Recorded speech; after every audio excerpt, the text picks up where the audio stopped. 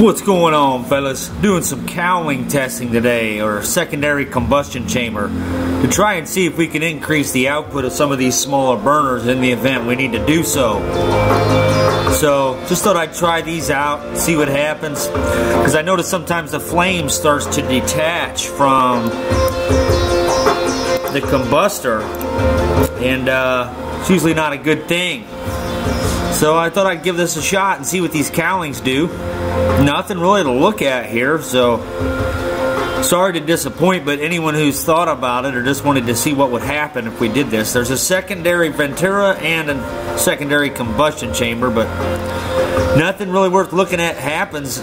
There is this one instance in the end of the video here where we do get kind of a favorable result. I am glad I looked at it from this angle because I can see them out of parallel just a bit there.